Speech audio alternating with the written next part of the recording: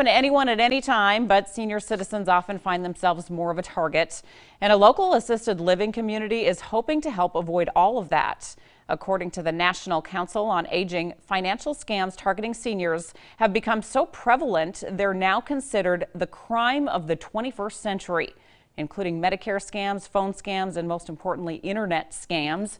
Edgewood supervisors say a lot of scams happen over the phone. Scammers pretend to be family members, and residents are taught to not answer personal questions or give out personal information. I think with our elderly population, people take advantage of the situation if there's any memory loss or that they don't have family members close by. So it's important for people to care and to be involved to help them protect their identity. Supervisors also told us they provide opportunities for their seniors to shop in stores when possible, but say scams can happen at any given time. Still to come on KX.